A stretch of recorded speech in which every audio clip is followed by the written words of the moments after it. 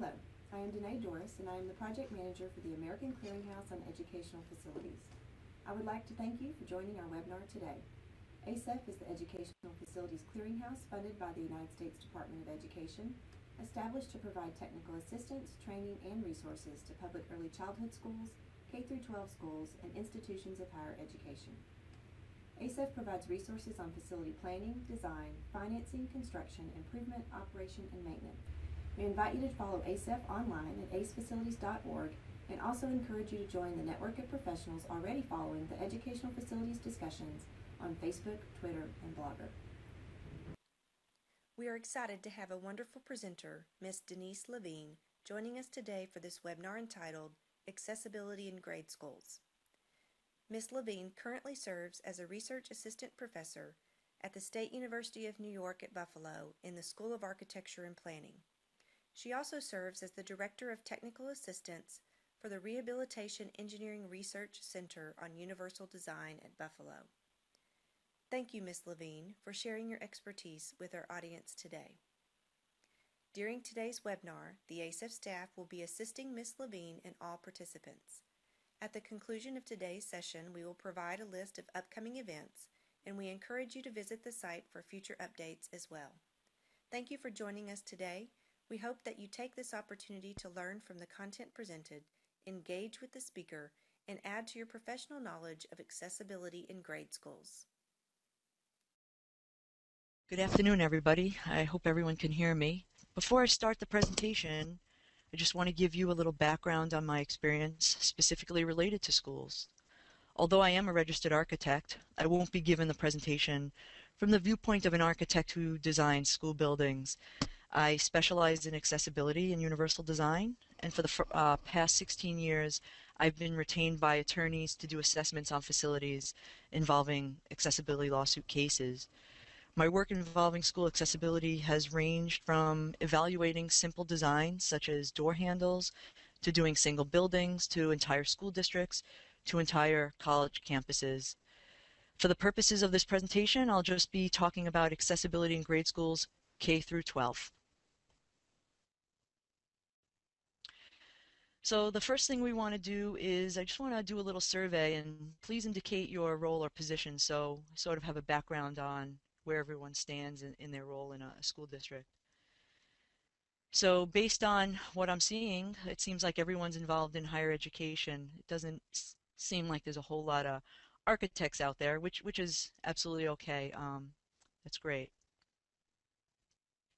And next, I would just like to ask you to indicate which age group of students you primarily work with. Okay, so pretty much everyone is higher education. There are a few people that are involved in high schools. So, okay. Okay, so here's a quick overview of the specific topics I'll be talking about.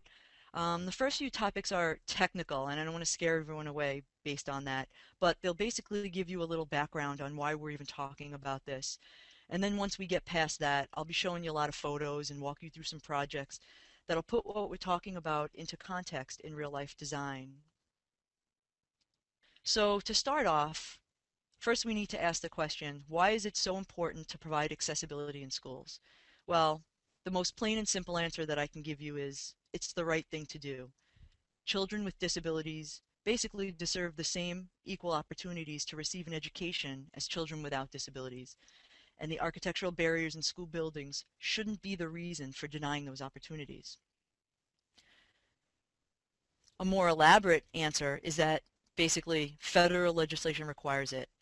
And there are 4 specific pieces of legislation that have prompted public school districts into making new buildings accessible and renovating ones that are inaccessible. And here's a couple that I'm going to walk through and describe. The first one is called the Architectural Barriers Act, and that was passed in 1968. And that required buildings and facilities designed, constructed, or altered with federal funds be accessible. And the ABA was the first time physical access to buildings was required by federal law. And although this law was passed in 1968, we still see so many school buildings built after that date that aren't accessible, which shows a major flaw in the initial efforts for disability rights.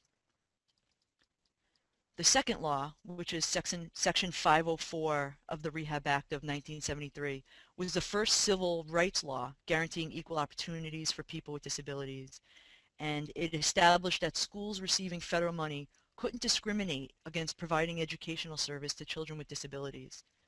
It was passed by Congress, but ironically enough vetoed by Richard Nixon, so it was not actually implemented until there were nationwide demonstrations and sit-ins by disabled activists to force the Carter administration to finally issue regulations in 1977. Unlike the ABA, which we said was about making the physical environment accessible, Section 504 ensures program accessibility. In other words, all aspects of a school program should be open to any child who's capable of participation in such an activity. Section 504 does not require that all facilities in a school be made quote-unquote barrier-free. In fact, it allows programmatic adjustments to provide program accessibility as an alternative to making physical modifications. So the law specifically states that architectural changes are needed only when there's no other feasible way to make program or activity accessible. The third law is probably the one you're most familiar with, and that's the Americans with Disabilities Act, or the ADA, passed in 1990. And it's closely modeled after Section 504, but the ADA is a civil rights law that was adopted to prohibit discrimination against people with disabilities. And there are 5 titles within that act, which you may not know about. So just for your own knowledge, I just wanted to run through quickly what the titles were in case you ever encounter any of these. Title 1 relates to employment. Title 3 relates to places of public accommodation. Title 4 relates to telecommunications. And Title 5 is reserved for miscellaneous provisions. The title that's most applicable here to public schools is Title 2. And Title II basically requires that state and local governments give people with disabilities an equal opportunity to benefit from all of the programs, services, and activities. And that includes the opportunity to a public education. So all state and local governments are required to follow specific architectural standards in the new construction and alteration of their buildings. So we'll be talking a little bit more about the ADA in a few minutes. I just wanted to move on to the last one, which is the last act of legislation, which is the Education for All Handicapped Children's Act of 75, which requires that disabled children are to be educated in the quote-unquote least restrictive environment that is appropriate for each child. And in 1990, this law was amended and renamed the Individuals with Disabilities Education Act, or IDEA. And the amended law also adopted something called mainstreaming as a federal law. And that stipulated that students with disabilities be integrated and educated together with students without disabilities. So as you can see, these 4 laws form the framework for reversing discrimination against children with disabilities in public schools.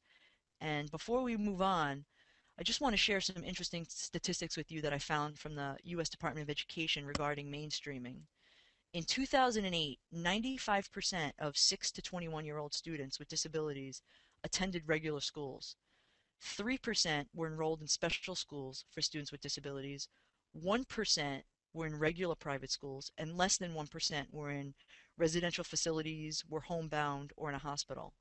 That 95% of students attending regular schools is a staggering number, and it basically reinforces the need for us to provide accessible schools. So if we look at this table, it illustrates that integrating children with disabilities into regular school curriculum and activities is actually more common than you may think. Based on data compiled in 2011 for all 50 states, 58% of students with disabilities between the ages of 6 and 21 that were enrolled in regular schools spent less than 21% of their time outside of their general class, as opposed to only 15.1% that spent more than 60% outside of their general class. So basically, that shows us that students are staying put. And with this growing movement towards mainstreaming, existing school facilities have to be renovated in order to remove or minimize architectural barriers. And continued existence of such barriers in schools not only restricts physical accessibility for disabled children, but also helps promote an atmosphere where disabled students are seen as different or reinforces the negative stigma typically associated with disability. So now that I've explained the legislation that's driven the movement towards accessibility in schools, what do we use to determine compliance? Based on the four acts of legislation that we had just spoken about, here are the standards and regulations that go along with them. So the standards used to ensure compliance with the ADA is something called the Uniform Federal Accessibility Standards, also known as UFAS. And UFAS contains requirements for new construction and alterations also. And the scoping provisions within that standard indicate what has to be accessible, and then the technical provisions specify how access is to be achieved. For Section 504, the law also is enforced through UFAS.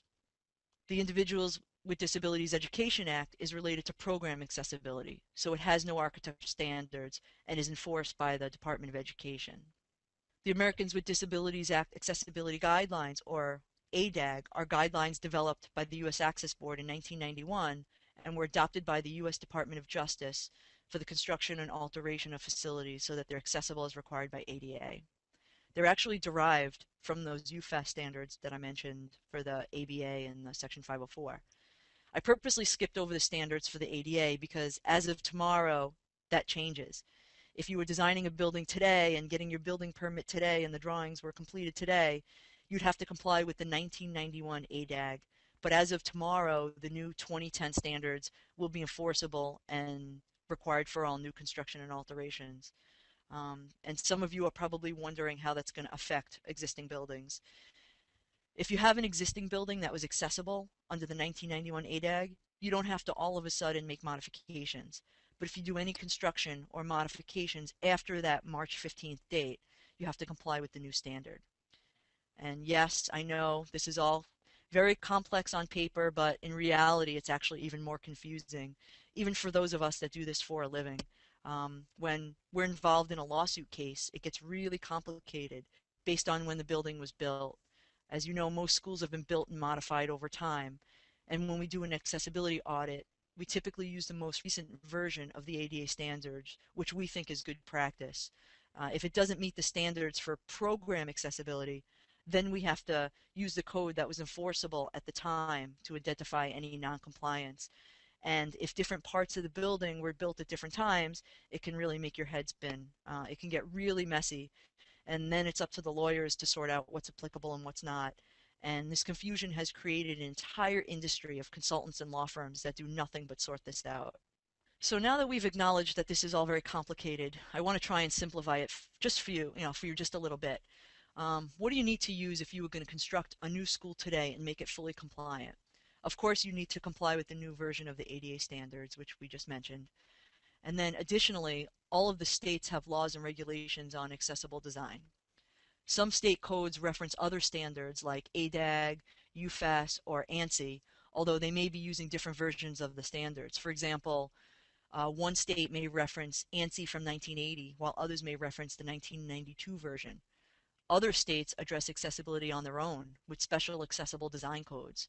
California, for example, has Title 24 of the California Code of Regulations, and they're designed to comply with the requirements of the ADA and other state statutes, while other states have established accessible design boards that have power to issue standards, hold hearings, enforce compliance, and even certify plan examiners who review plans. A few municipalities have also incorporated accessible design laws or regulations in local building codes. This is a lot more common in large urban areas such as New York City, which would rather maintain their old building code than use a state code. Additionally, each state has an education department that issues their own set of regulations and practices for schools within their state. For example, in New York State, we have a document called the New York State Education Department's Manual of Planning Standards for School Buildings. It basically provides school building construction standards, and included in that, they have provisions for education of students with disabilities. The rules related to construction state that all plans and specifications for the erection, repair, enlargement, or remodeling of school buildings in any school district must be reviewed and approved by the Facilities Planning Department. So once again, as you can probably see, the differences across the country present quite a challenge to architects who work outside of their local area, and also to many businesses that operate nationally, such as chain stores and restaurants. Additionally, the burden on designers to assimilate and understand this huge amount of information is really significant. So, as I previously mentioned, I mentioned ADAG and I also mentioned the new 2010 ADA standards, which are standards used to ensure the compliance of the ADA. I often get asked by other architects about the ADAG and the fact that they've heard that there's an ADAG for children's use, and they want to know what it is, how it differs from the regular ADAG, and whether they have to follow it. So I thought it would be beneficial for me to run through it since it would be applicable to anyone that works in schools with children younger than 12 years of age. The ADA guidelines are based on adult dimensions and anthropometrics, even though it covers buildings that children use.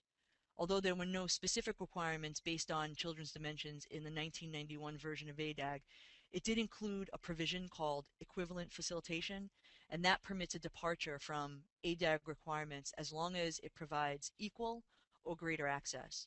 And although the ability to stray from certain requirements to accommodate for children's dimensions is allowed, architects and designers have always sought guidance in this area. So in response to that request, in 1998, the Access Board developed guidelines for building elements designed specifically for children's use, and they were integrated into the text of the guidelines as exceptions and have been brought over to the new ADA standards also.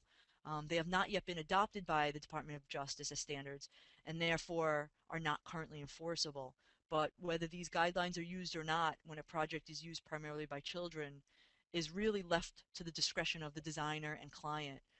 At this point, they're purely advisory and provide guidance in providing access to the various types of facilities that they cover. So to quickly illustrate a few of the differences between what the ADAG says and what the exception says, I've made this chart to show you using drinking fountains, sinks, and water closets as examples. The difference in the technical requirements for drinking fountains is basically related to clearances and spout heights. The requirement for clearances is that the cantilevered units have to have a knee space between the bottom of the apron and the floor of at least 27 inches high, 30 inches wide, and between 17 to 19 inches deep. They should also have a minimum floor space of 30 by 48 to allow a person in a wheelchair to make a forward approach. And additionally, spout height could be no higher than 36 inches high measured from the floor. The exception states that these clearances are not required at units primarily used by children 12 and younger if there's a clear floor space for a parallel approach and the spout is no higher than 30 inches above the floor.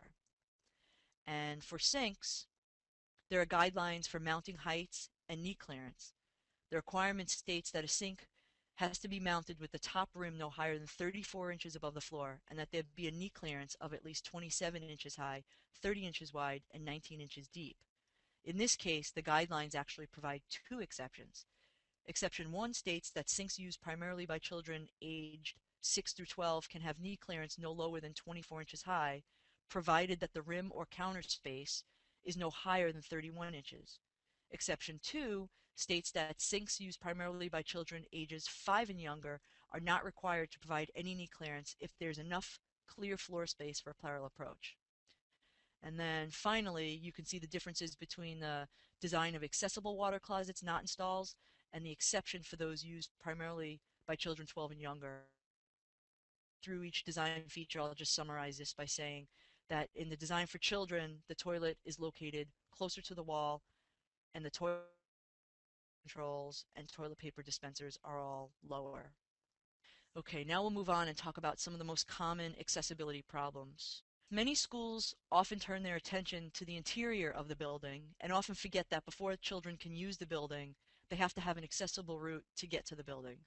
And oftentimes you'll see sidewalks and paths which have loose or uneven surfaces such as sand or cobblestones, and those types of surfaces require a person in a wheelchair to exert a great deal of effort to move along them. Similarly, abrupt changes in level like heaving or cracking concrete are not only obstructions to wheelchair users, but can also be dangerous as they're tripping hazards to everyone else. So these two photos illustrate those problems I just mentioned along sidewalks. The first photo at the left shows the sidewalk heaving as a result of tree roots growing underneath, and the photo at the right shows the grass extending into the cracks of the sidewalk, directly in the path of travel. Both circumstances can result in serious injury if someone were to trip. Many older school buildings are raised high off the ground with large staircases at the entries. Stairs, either outside or directly inside of entries, make it difficult for some students to get into school buildings. And often in these situations, schools make an effort to modify an entry and provide no-step access, either by removing the stairs or regrading or providing a ramp. But many times we see it done at the back or the side door. And that means that students that need a barrier-free entrance are relegated to entering the building apart from their general student population, which really does not promote equality for all. And here are three photos showing this condition of entries with stairs. All three are obviously photos of older buildings. The last photo is particularly interesting because that small blue sign, I'm not really sure if you can see it, but the small blue sign to the right of the door says visitors entrance, and yet there are 3 steps up to the door. This is an entrance that's on the side of the building, and the entrance at the front of the building was the one that was actually modified to be made accessible, yet visitors are required to come through the inaccessible entrance, and that just doesn't make sense. And there's a misconception about playgrounds that they're only for children that could run, jump, and play. Therefore, many school playgrounds are not designed with disabled children in mind. And one of the most common problems is that paths which lead to playgrounds and play area ground surfaces are often not paved or constructed of a hard surface. Not all children classified as having a disability use a wheelchair, and those that are capable of walking may have difficulty on unstable and uneven surfaces. Additionally, many schools don't have play equipment that's usable by disabled children. And these two photos show playgrounds that are not accessible to anyone that uses a wheelchair, whether it's a child coming to play or an adult coming to watch their child. The playground on the left has a surface that's made of a wood chip type of product, which is very unstable. And additionally, there's no pathway to get to the play equipment. I'm not sure if you can see this, but if you look at the fence, you see that red slide, and then to the right there's a fence, and right next to the fence is a little mud or dirt path that leads down to the playground. That's actually the path that most people use. The photo on the right has a similar type of situation. There are no paved walkways to get into the play area, and none of the areas are paved through it. Okay, doorways sometimes pose obstacles to a disabled student's ability to move through school buildings. If the area adjacent to a doorway has insufficient maneuvering space, or if the doorway is too narrow for a wheelchair to pass through, it severely limits where that student can go. Another common issue is that the hardware found on most school doors, which is usually knobs, is difficult for children with impaired muscular coordination to operate because a firm grasp is needed to turn the knob. Also, children with limited strength cannot exert enough force required to move through open doors if door closers are set at too high of a force. Some closers shut doors so quickly that children who move slowly can't get through the doors fast enough, even if they can open them by themselves. And here are a couple of doors that I wanted to show you. The slide on the left shows a boys' bathroom in an older junior high school building set back in an alcove. The doorway is clearly too narrow, and the alcove limits the amount of maneuvering space outside of the door. The middle photo is of two classroom doors in a more recently built high school building. The door at the right in that photo provides no latch side clearance at the door for a student in a wheelchair to position their wheelchair to open the door from the push side. Because the door has both a closer and a latch, the door should have at least 12 inches of space between the edge of the door and the adjacent wall. And I included this last photo on the right because I wanted to touch on one more topic related to doors. Um, in almost all of the school accessibility audits I've done, accessible room signage is always one of those items that is lacking, yet it's probably one of the most easiest and inexpensive accessibility requirements to comply with. The doors on the left in those photos aren't even close to being compliant, but the school with the door shown at the right actually made an attempt to provide accessible storage, yet they mounted most of their signs in the wrong place. And as in this photo, the sign does not belong on the door itself. It's typically found on the latch side clearance so that a person with a disability has some consistency, blind people, with where to feel on the latch of the door to find the sign. In terms of circulation, there are many hazards along hallways and schools that can injure a student, And people with visual impairments are probably most suspect to having to encounter these circulation hazards. They can easily bump into obstructions or objects that protrude into the path of travel. These can include coat hooks, wall-hung display and trophy cases, etc. If these objects are unexpected and mounted out of the range of detection by a cane, someone can really, really injure themselves. And here are some photos of typical examples of the kinds of hazards that may be present in a school building. The first photo shows an overhead wall-mounted cabinet that's extremely dangerous to a visually impaired person. Because the cabinet is mounted too high to be detectable by a cane, the person wouldn't know that it was there and could potentially hit their head. This would be categorized as an overhead obstruction. And just as a side note, the requirement is that there be headroom of at least 80 inches. If that dimension is reduced to anything less than 80 inches, there should be a barrier underneath to warn a visually impaired person. The second example is of a wall-mounted fire extinguisher that would qualify as a protruding object. The accessibility code states that an object projecting from walls with their leading edge, meaning the bottom edge, between 27 inches and 80 inches above the floor cannot protrude more than 4 inches into a hallway, corridor, passageway, or aisle. This clearly protrudes more than 4 inches into the hallway. And the last example is of a computer workstation in a school library. This would also qualify as a protruding object because the leading edge, which is the bottom edge, is between 27 and 80 inches, but it protrudes more than 4 inches. Now we move on to auditoriums. Because of the design of most auditoriums, it's difficult for many disabled children to fully participate in assemblies and other events that take place. Aisles are often sloped to increase visibility from the seats to the stage, but this also prevents most disabled children from moving independently through the room.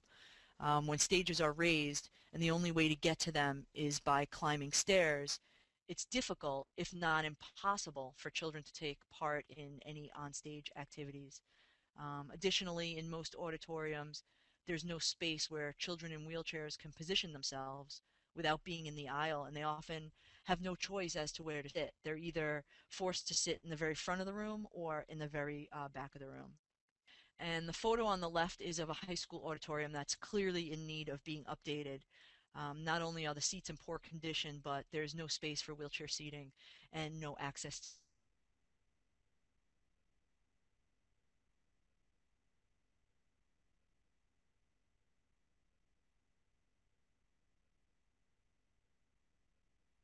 being able to access the stage. And when it comes to libraries, furnishings cause the most significant obstacle to disabled children's use of the space.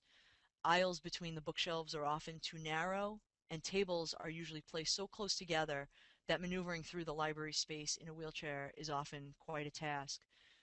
Additionally, because space is usually at a premium, high bookshelves are used and any items on those shelves are out of reach. And that's not only true of children in wheelchairs, but also true of elementary school children or shorter children. And these three photos illustrate some of the problems I just mentioned. Narrow aisles, tables placed too close together, and high bookshelves putting items out of reach. Okay, and now we'll talk about ramps. Children who aren't able to climb stairs may use ramps either within the building or outside of the building. And even if a ramp is built to compliance, it still may not be usable. Um, the codes say that ramps are required to have a slope of no more than 1 to 12, but research has proven that even this slope may prove difficult for a person using a manual chair, even more so for a child. So um, what we try to do is have the shallowest possible ramp you can possibly have. And additionally, handrails on ramps that are mounted too high or that the gripping surface is too large may not enable a child to get the firm grasp needed to support themselves safely. And here are a series of photos showing the same ramp but taken from a variety of angles. And this particular ramp was built at a school entrance that they designated as the accessible one, and it has all kinds of problems. And just to name a few, there's only a handrail on one side. The lower run is steeper than 1 to 12. There's no level intermediate landing because they have it curving, but it actually still slopes. The handrail that is provided doesn't extend the whole length of the ramp, and there's a very sharp drop off on the side of the ramp without a barrier in place to prevent the wheel of a chair from falling off the ramp. Okay, cafeterias. Eating lunch can often be difficult for many students with disabilities. Food service lines are usually too narrow for wheelchairs to pass through, and the reach for trays, silverware, and food can often be too high and too far. Additionally, most cafeteria tables consist of seating that's not amenable to a person in a wheelchair. And the next slide shows two typical examples of cafeteria seating. The photo on the left shows individual round seats attached to tables, while the one on the right consists of long benches attached to tables. I understand why many schools use this type of seating. They actually prefer it because of the ability to be folded up and moved away, and this provides a very high level of flexibility for them using the space, as shown in the photo on the right. Based on the presence of the stage, this space obviously doubles as an assembly space, but when it's used as an eating space, it becomes totally inaccessible for a person using a wheelchair. Many schools, particularly older ones in urban areas, are located in multi-story buildings, and the centralized facilities such as the gym, the cafeteria, and the auditorium are often on more than one floor, and children who use wheelchairs or those that cannot climb stairs easily are excluded from being able to access those areas. And I will show you a photo. So this photo shows an auditorium seating in a school building without an elevator. Um, as I said, anyone who cannot climb stairs to the second level is forced to sit on the first level. And since this particular auditorium has no designated accessible seating, the student would either have to sit in the very front of the room or the very rear of the room. Okay. Often locker room facilities are not easily usable by disabled children. Aisles are often too narrow for wheelchairs. Combination locks and thumb latches on locker doors are difficult for children with motor coordination problems to operate, and hooks and shelving are frequently out of reach. And if these locker rooms do contain toilet and shower facilities, they're usually not accessible. And here are two photos of locker rooms that pretty much show some of the problems that we just described, although another one that I did not describe is clearly visible in both, a very wet and slippery floor. This poses a problem not only for the child with a disability, but for any child that may lose their balance and fall. I just want to point out one thing in the photo to the right. They've provided this very nice bench in front of the lockers for someone to sit while getting dressed, but that eliminates any possibility of a student in a wheelchair being able to approach the locker and use it. And in most schools, toilet facilities are not usable by children with disabilities because the toilet is too high. There are often no grab bars, sinks are difficult to use, paper towel and soap dispensers are out of reach, and the mirrors are typically mounted too high for a person who is in a seated position to see themselves. Additionally, if a child needs help, there usually are not stalls which are large enough for an aide to accompany and assist a child. And these photos illustrate some of those problems. In the first photo, the toilet paper dispenser is clearly mounted out of reach. In fact, it's above the grab bar, which you typically don't see. In the second photo, this particular school decided they would remove the doors to the stalls to try and make it more accessible, but there's still not enough clearance. The toilets are mounted too far away from the sidewall. There are no grab bars. The sink is not usable, and there's no privacy. In the last photo, this bathroom has pedestal sinks, which are not allowed under the code, and the mirror and soap dispenser is mounted way too high. In the diagram that I'm showing you now, it's obviously a much older and outdated drinking fountain, but I thought it would be a good example because it really illustrates some of the problems that you would commonly find with drinking fountains. They could be mounted too high. Often they have piping or a base that prevents a person from making a forward approach, and controls that require a great deal of force to activate. And although we're seeing more and more modifications done to drinking fountains because they're really considered a quick fix, we're still seeing some of these leftovers that are completely inaccessible. They're too high, they don't provide any knee clearance, and the controls are difficult to use. The solution to providing drinking fountains for everyone is to provide what you sometimes see called a high-low fountain, where there are two fountains at different heights. One is higher for standing users, and one is lower for children or a person using a wheelchair.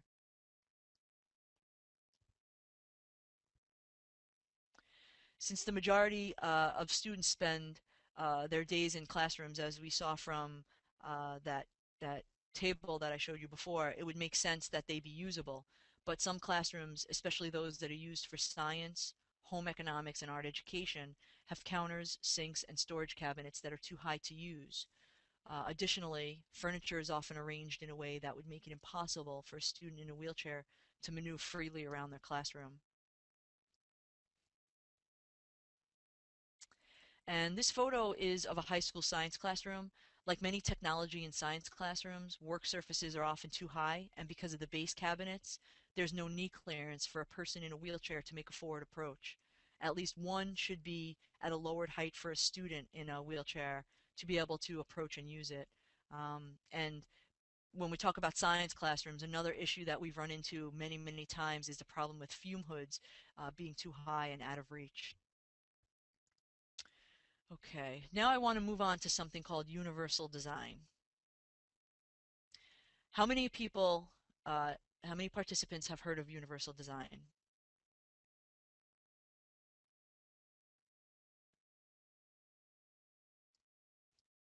Okay, that's great. Based on the results of the survey, almost all of you have heard of it. Although some of you may know it as inclusive design, lifespan design, or design for all. I won't spend a lot of time on this, but I just wanted to quickly define what the term is and how it relates to the design of schools.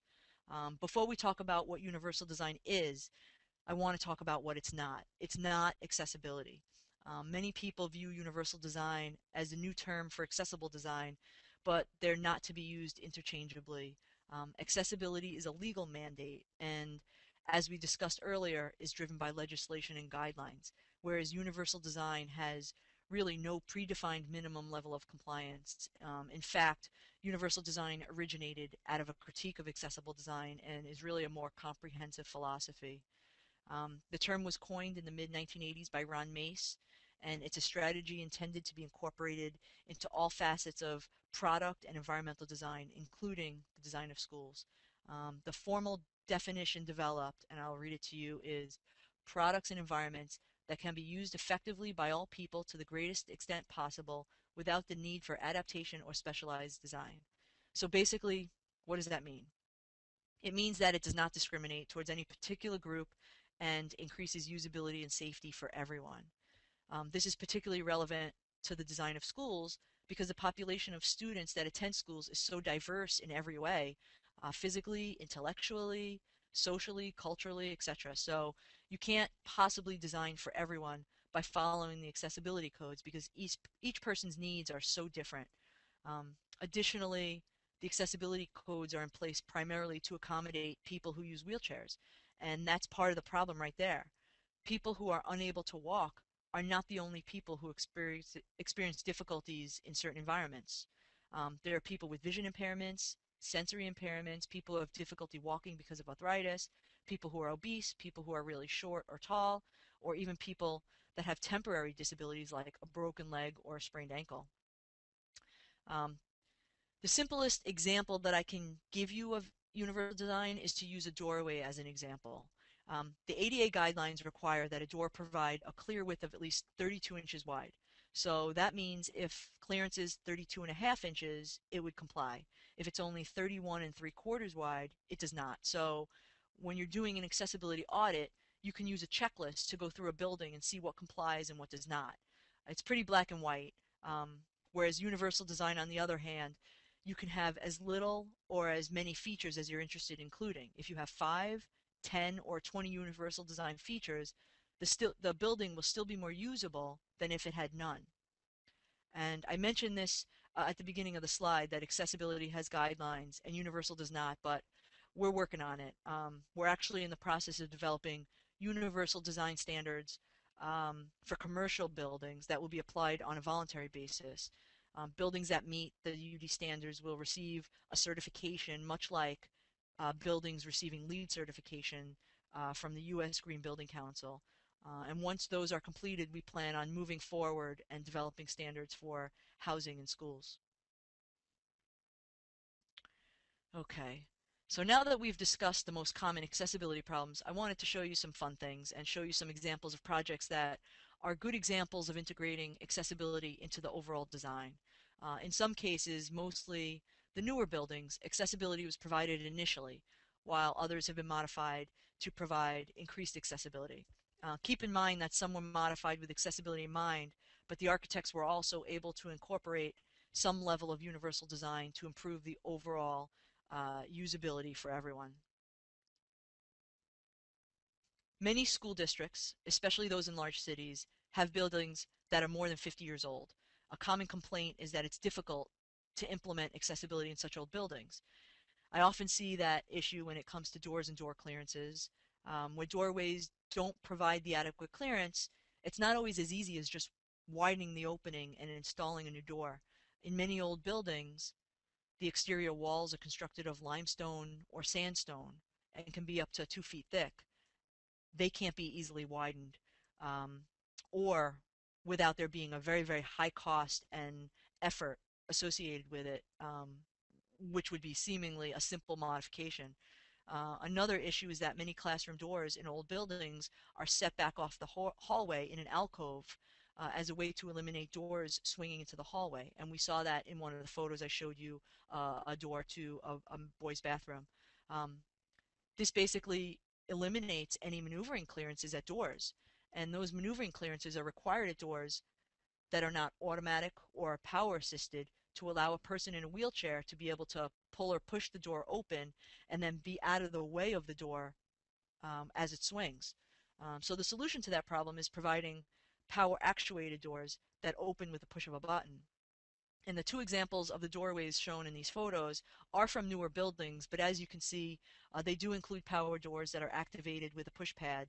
Um, this not only benefits a person using a wheelchair, but other students carrying books, someone pushing a baby carriage, a delivery person pulling a dolly stacked with boxes, etc. So this is a good example of a universally designed product, a power actuated door that would benefit everybody. Okay, the next photo you see is of a renovated plaza at the front entry of a high school building. The original design included a grand entry stair that was elevated about 4 feet above grade, and all the other entrances in the building were between 3 and 4 feet above grade. So making an accessible entrance proved extremely challenging. The solution turned out to be this really wonderful plaza that kept the overall concept of the grand entry stair intact, but included walkways on either side that gently sloped away from the building and an accessible entrance. Additionally, I'm not sure if you can see it, but new stairs were cut from the plaza level to those sloping walkways so that there would be access from many different levels. And if you notice, there are many able-bodied students using the sloped walkways because they actually find it more convenient. And this is another high school building that originally had two front entrances and both had stairs. The entrance that you see in the photo had a wraparound concrete staircase that defined the street corner. And in order to provide an accessible entry, the architects modified the entrance and they continued the intent of the original design at the street corner. They replicated the stairs, but they also regraded a portion of the plaza and designed a slope walkway behind the planters that serve as the accessible route, and that's to the left of the stairs, if you can see that. The nice thing about this design is that people who require an entrance without stairs are not relegated to an entrance around the side or the back of the building. Everyone basically enters and exits through the same location. And this is an interesting photo because it basically marries old and new. The original building that you see in the background had stairs at each of the three front entrances, which were at either end, and then there was one in the middle beneath that tower portion. When it became apparent that the building was going to have to go through extensive modifications to provide accessibility into the building, it was deemed as being too costly and difficult to stay within the existing footprint. So instead, this new addition at the front of the building was constructed at the main entrance. It not only provided an accessible entry, but also added much needed square footage to the existing footprint of the building.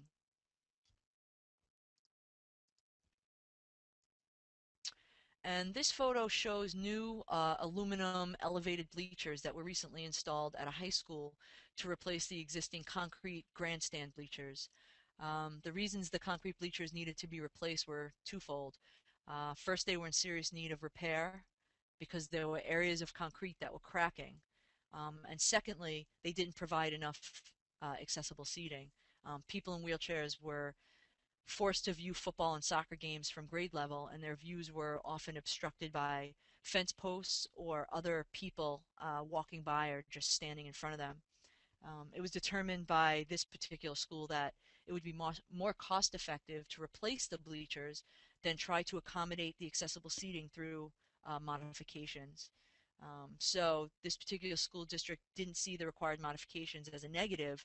In fact, they embraced it as an opportunity to improve seating for everyone. There are more seats and better lines of sight for everyone.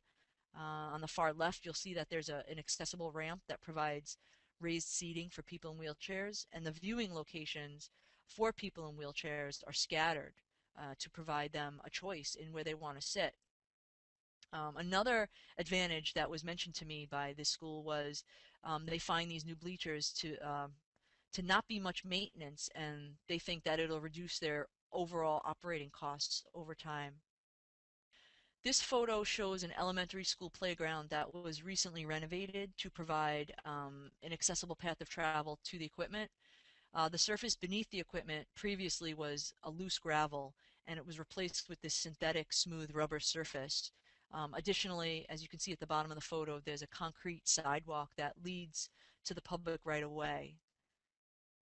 Okay, one point that I want to make is that oftentimes architects, designers, and space planners feel that the requirement for accessibility just gets in the way of good design and severely limits their creativity.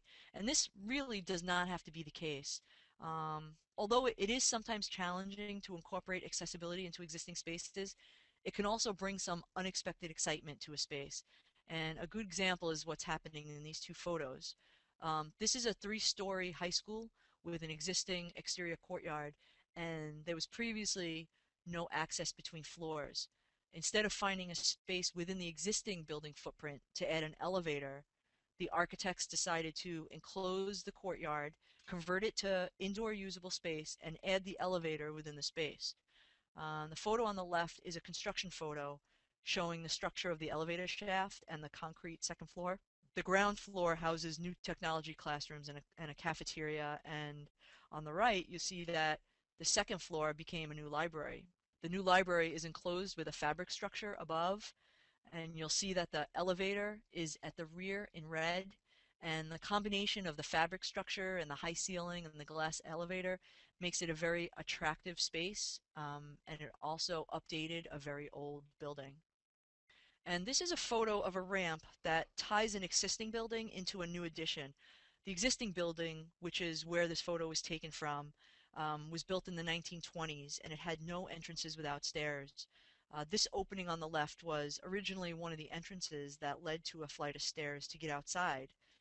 When the new addition was constructed, that building was built with an accessible entrance at grade, and the stairs in the old building were ripped out, and the two buildings were joined together with this accessible ramp.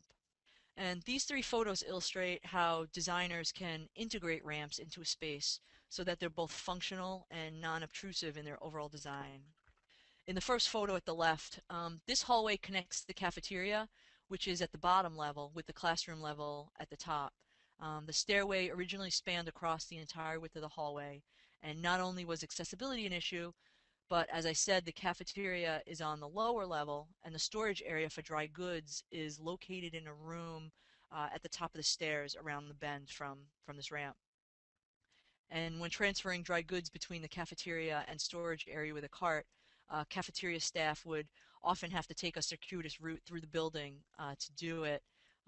The addition of the ramp now makes it easier for everyone, and interestingly enough, I was told most of the students use the ramp rather than the stairs just for its convenience.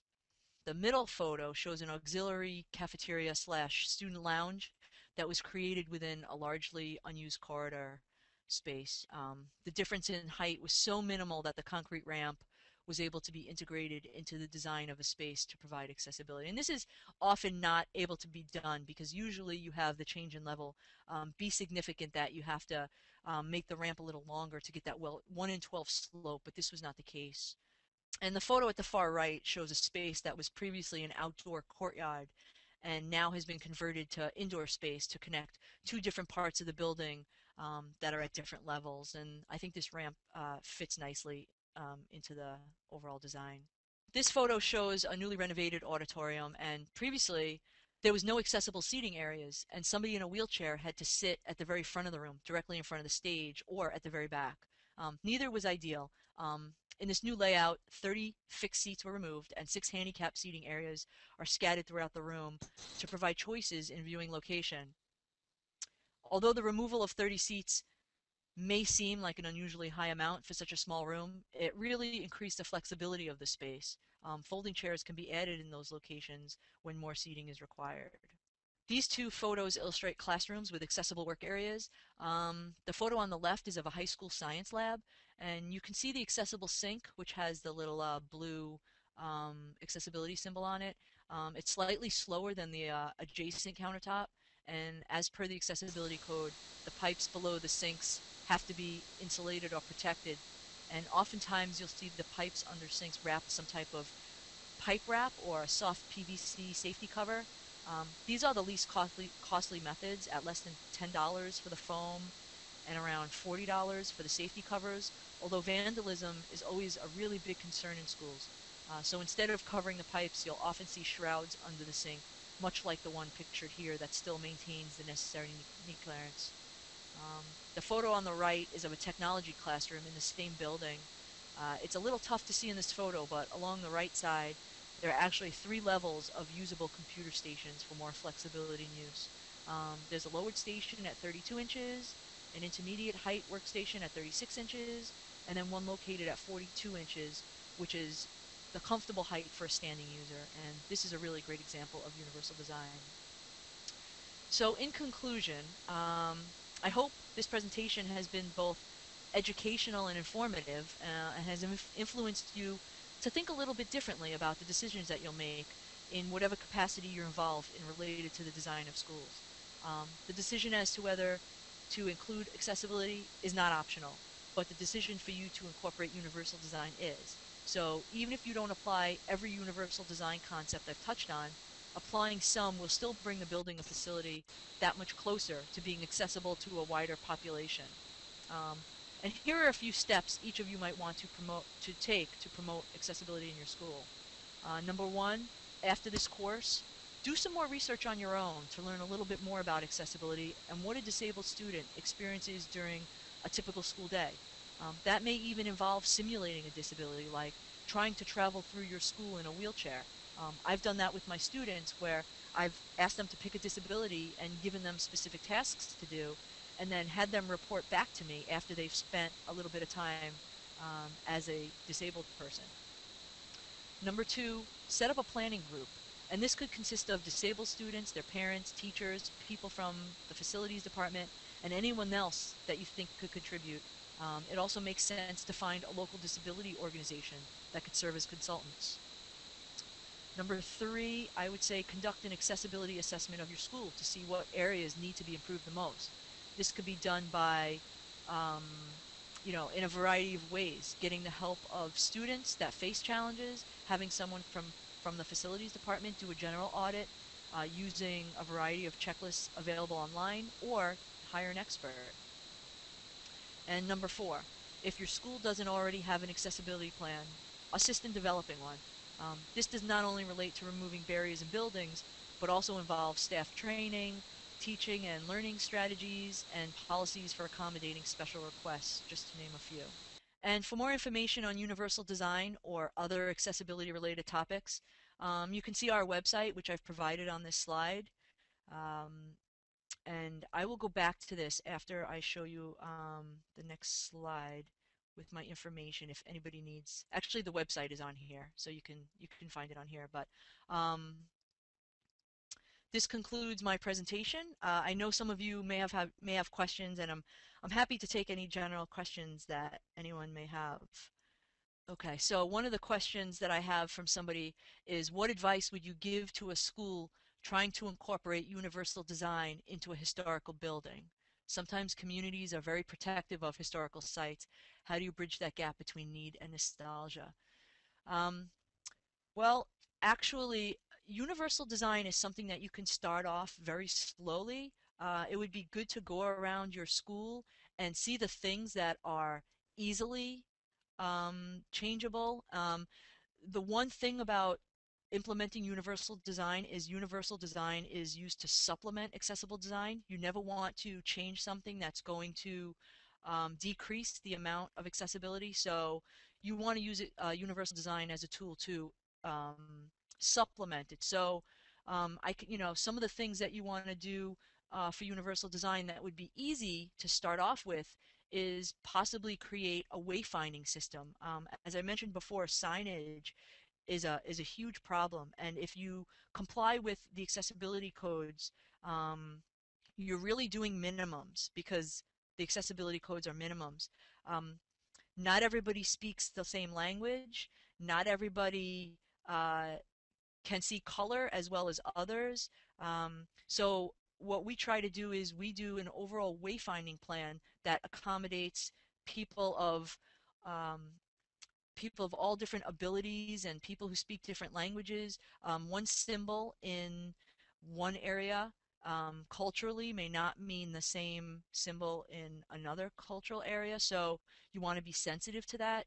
So I would say my advice would be to start small. There are plenty of um, publications and sources of information on universal design. In fact, we actually have a book that I was the editor of and wrote most of, and that book is called Universal Design New York. And that for that book, we were hired by the City of New York to provide guidelines for architects and planners on how they could implement universal design in their city. And what we've done is we've broken it down into and um, bathroom facilities and signage and wayfinding, and every area has been broken up. So if you go to our website and go to our publications list, that publication is actually available for free download on our website. So I think that would be a really good start. Um, Hopefully I've answered that question. Um, Another question is, one of the most common accommodations is wheelchair ramps. Are there any new technologies on the horizon that will eliminate the need for winding, sloping walkways? Um, Actually, in new construction, um, I want to talk about sloping walkways. Sloping walkways are actually the best and most universally designed way to provide access into a building. And the reason for that is that everybody would enter the building and be able to use that sloping walkway equally. And a ramp is considered anything above 1 to 20 in slope, and a walkway is considered 1 to 20 or less. And once you have a sloping walkway, you don't need handrails. Um, it could be a little bit more expensive because there's regrading involved if it's an existing facility, but when you're doing new construction, regrading and providing a no-step entry through a walkway is actually the most attractive and most universally designed way to get people in a building. So, let's see. When using ADAG for children, what are the difficulties for repurposing for a different age group if necessary? Since not required, what are the pros versus building for the general population? I've actually asked other architects why they choose to use the ADAG standards for children or not, and most of them told me they don't. And the reason they don't is because oftentimes they want, number one, the spaces to remain as flexible as possible, and bathrooms that are located, say, near kindergarten class or first grade class or second grade class may not be used for that purpose down the road. And if they use these shorter fixtures, such as a sink or a toilet, it may decrease the flexibility of that space. Another thing that they've told me is that they don't want to use smaller toilets because when younger children um, are home, they're not using shorter toilets, and they feel that they should keep it as consistent as possible. So uh, I I talked to probably a half a dozen architects that design schools, and they've all told me that at this point they haven't really to use them unless uh, the client wants it, and that's when they're, whether they're doing a daycare center or a preschool. But when they're doing grades, K through 12, they haven't used them. I think we're out of time. Hopefully everyone enjoyed this. You can see my contact information. If anybody has any more questions and they want to email me, feel free. I'll try to answer whatever questions I have. Thank you very, very much for participating in this, and thank you very much. ACEF would like to extend a very special thank you to our presenter, Ms. Denise Levine, and our participants for joining our webinar today. Remember to visit our website at acefacilities.org and follow us on your preferred social media outlet. Please take a moment to complete the webinar evaluation. We value your opinion and look forward to hearing your feedback.